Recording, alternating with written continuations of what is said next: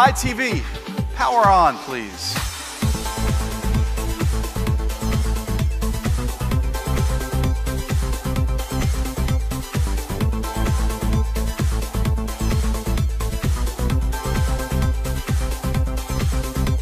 When you turn on your new Samsung Smart TV, Smart Hub is the very first thing that you're going to see.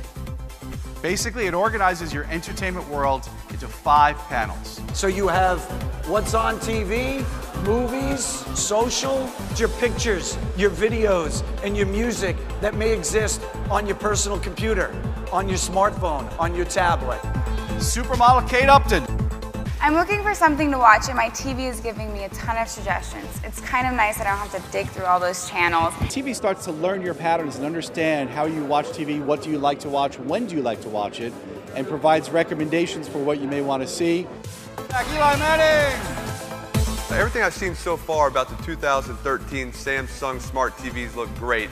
But what about the TV I bought last year? Does that mean I can't get any of the new features? For a consumer that bought one of our Samsung 2012 premium smart TVs, they can buy one of these Smart Evolution kits, plug it in, and they can update their 2012 premium TV to have the 2013 Smart Hub capabilities.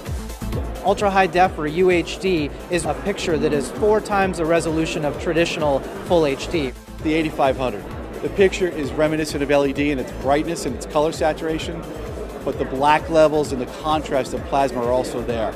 The LED F8000, thanks to our proprietary micro-dimming ultimate technology, you'll now see higher contrast, deeper black levels, and a brighter picture than any other LED TV on the market.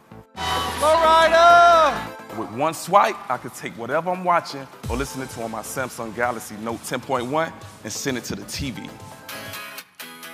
Yeah, now everyone can listen to it. I'm not competing with that.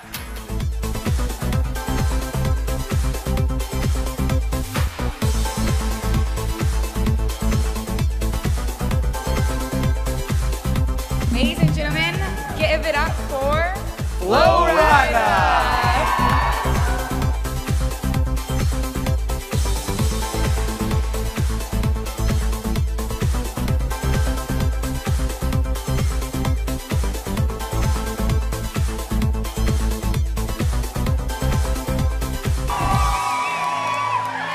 When I say smart, y'all say TV smart.